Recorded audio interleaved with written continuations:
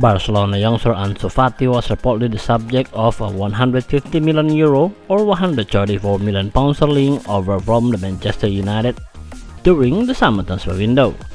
The 18-year-old has scored 13 times and registered 5 assists in 43 appearances for Barca since breaking into the first team, including 5 goals and 4 assists in 10 outings this term. The Spanish international is expected to be out until March with the knee injury, but his club are said to be working on a new contract until the summer of 2026.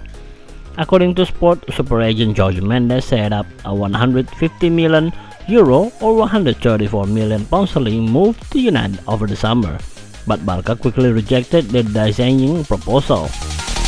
The report claims that the La Liga giants were not even prepared to entertain the offer due to Fati's importance to their long-term project, particularly with Lionel Messi expected to leave next summer.